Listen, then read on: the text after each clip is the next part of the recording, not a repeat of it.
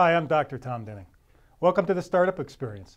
Today we're exploring the home building industry. Our guest today is Brian Barr, CEO and founder of Challenger Homes. Brian, welcome to the show. Thank you, Tom. I appreciate you having me on. Great to have you here today, Brian.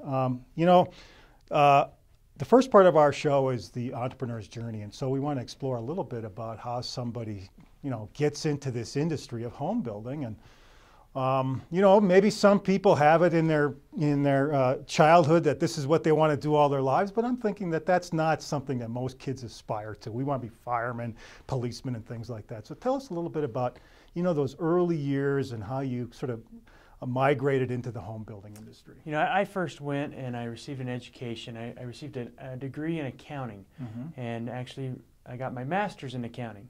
And so after that, I worked in the real estate industry for a while doing accounting and decided that I liked negotiating the deals and putting the deals together better than just counting the debits and credits.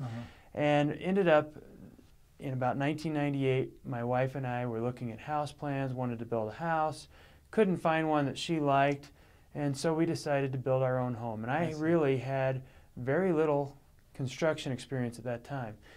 So we arranged for a general contractor to consult us. I got a bank loan, found a piece of land. We built our own house. Right. And when I paid off the loan, the president of the bank said, you're better at this than most of my builders. Uh-oh.